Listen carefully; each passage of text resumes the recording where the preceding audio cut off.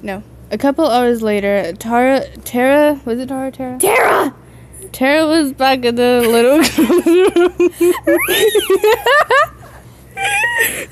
Okay, let's go. They were playing a card game. Dude, is someone professional?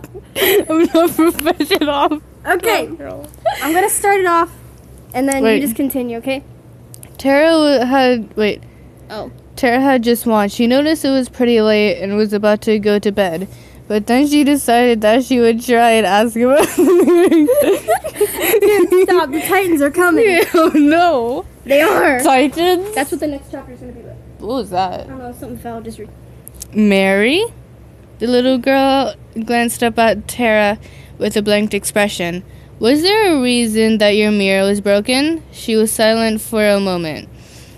You wouldn't believe me, she said quietly. Of course I would, Tara said. My mother... Wait. That's my line. Oh, sorry. Okay, wait, okay. My mother doesn't, and she won't let me tell my father. Tara thought for... Okay, look, right? See how close we are to the end? Mm-hmm. Where was it? Okay. Tara thought for a moment.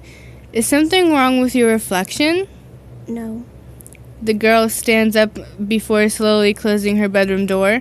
She sits on the edge of her bed with Tara and stares off into space for a couple minutes before finally speaking. I don't like the way they look at me. Ugh.